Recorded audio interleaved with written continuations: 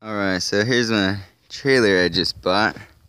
As you can see, it has a custom metal bar across across the top right here. I don't know if that's a good thing or if I should use it or if I should take it off. It's a real old school trailer. As you can see, even the rims look weird. They're not standard car tires. I think it's like a tractor tire. And even the front is really old.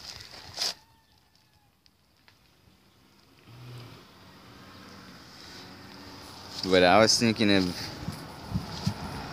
because I don't have a welder, I was just thinking of putting it right on here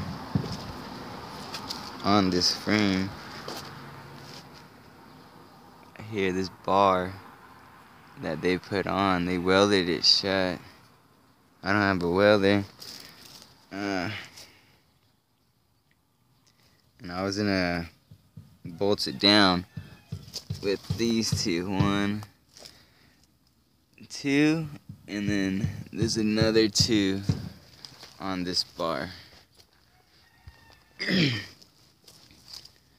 gonna get some tires today on Amazon. Tell me what you think, if it's the right kind of trailer. Also, look at the bottom. There's no, it's just like a coil spring, you know. It's not like so I'm not sure how much weight it could hold, but we'll see.